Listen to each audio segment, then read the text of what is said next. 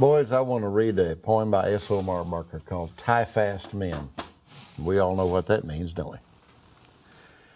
This is the way of the tie-fast men, where the unpenned cattle graze, where the coyote cries and mesas rise through the blue of a far-off haze, that whether the day be bright or gray, blizzard or wind or sun, or the night pitch black, they turn not back from riddle or ride begun.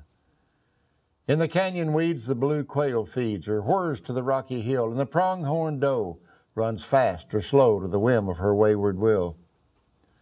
But the men who ride where the range is wide bend little to wayward whims. In dust and sweat their code is set, hard as the cap rock's rims.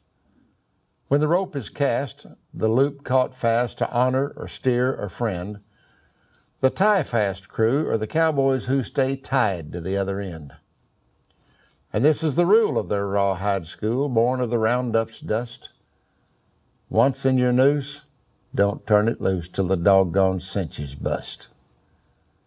This is the creed of a vanishing breed, to saddle and freedom born, their stout hearts tied to a rugged pride, their ropes to the saddle horn.